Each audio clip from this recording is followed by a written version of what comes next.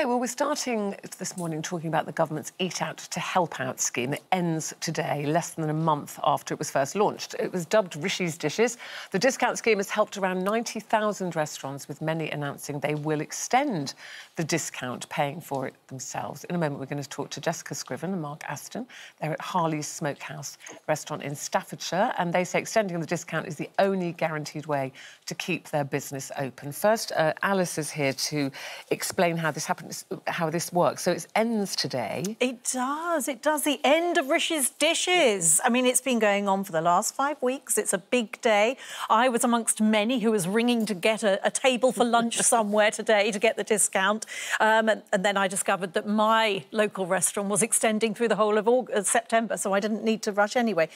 Look, the aim of this 5-week project was to get us back into the restaurants. The hospitality industry, as we know, had suffered the most monumental crash, of course, during lockdown. You know, sales were down in the first quarter of £30 billion, 87% drop in sales. Of course, it's the UK's third biggest employer. So you've got to think that all those people, all those staff were at home, nobody was working. So it needed to get restaurants signing up to this, and it did. 87,000 restaurants signed up to it. Yeah. 64 million meals have been eaten. And that budget that the government, that Rishi Sunak put aside for this project of £500 million has literally been eaten up. Now, there were critics. There were people who said that, fast food restaurants shouldn't be encouraging people to go in and get discounts on meals that wouldn't be good for our health. But it has got people out. It has literally saved some restaurants, and some restaurants, as you said, cannot continue without it. They feel it's really, really important. So nationwide chains have said, we are going to continue this. Some nationwide chains have said, we're going to continue this throughout September. Okay. They're taking it a stage at a time, because what they're doing basically is selling meals at cost from Monday to Wednesday. And that's quite a big risk, because not only are you just obviously taking away your profits for 3 days of the week, but you're also devaluing your meals. And some have said that if you lower the price, then consumers get used to that, and it's very hard to bring it back up again. So the big chains that are going to continue this, and they think it's the right move, are Wetherspoons. They're launching Stay Out to Help Out in September. Then Harvester, Toby Carvery, Bill's, Pizza Hut, Franco Manco and Prezzo. They've all said, you know, this is absolutely worth it. You know, Monday through Wednesday is the new weekend. Thursday is the new Monday, and they want people to come out. And smaller chains and some independent restaurants have said, we need to do this too. So some of them are adapting it slightly. You've got Peru in Manchester. That's a South American, very popular restaurant. They're extending it. It's a no-brainer, they said. The Craft Dining Room in Birmingham, this is Andrew Sheridan's restaurant, they are offering the deal in its current format in Wednesdays and Thursdays. So you've got to actually look at your local restaurants. Dean's in Belfast, very popular. They're going to be continuing through September. You've got Juniper Place, Cardiff and Swansea, really popular Welsh restaurant chain. They are going to be running it Monday through Thursday. So you've got 4 days of the week to go and eat out at a £10 discount each per head, or a £50 discount. Iberica in Manchester, Leeds and Glasgow as well, popular tapas chain. They're going to be continuing it too. So, throughout the country, you will find have local restaurants. You said that those smaller restaurants. We're going to go now to Staffordshire, to Harley's Smokehouse Gastropub, to talk to Jessica Scriven and Mark Aston. Good morning, both. Good morning. Good morning. So, Jessica, you're the manager and Mark is head chef.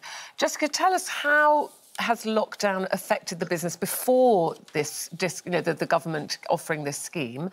What was business like? How concerned were you for your restaurant? So not only did we lose, obviously, the foot flow in the restaurant, a lot of our events were cancelled. We also do weddings, so all of those were cancelled. We lost all of our bookings in the restaurant. We did manage to do takeaways. We did manage to get them to take off, obviously not the normal income we would normally have.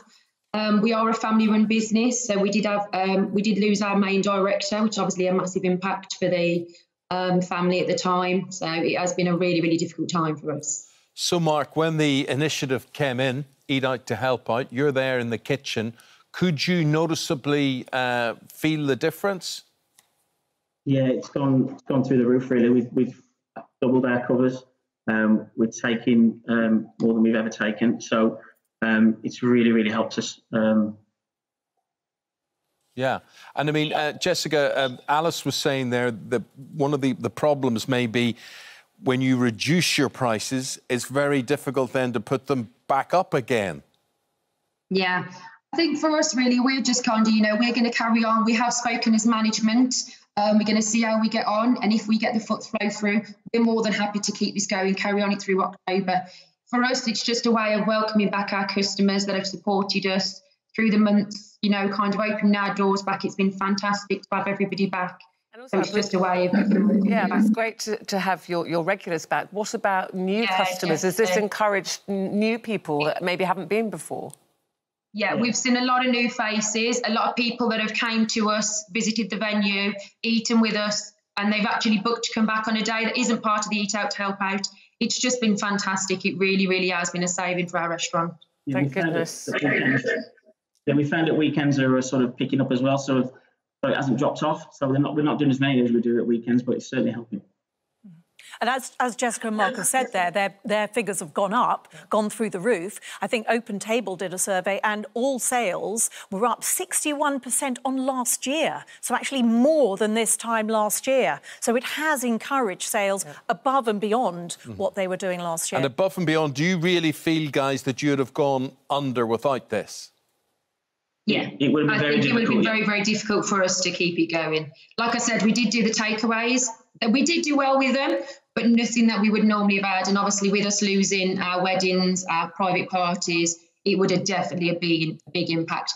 We've had to refund a lot of private parties as well, so it would have definitely been a big knock for us. And on that subject, Jessica and Mark, next big date in the calendar has got to be Christmas, I suppose, and bookings, which is essential for you. If you're to look into your crystal ball, how do you see your industry dealing with Christmas?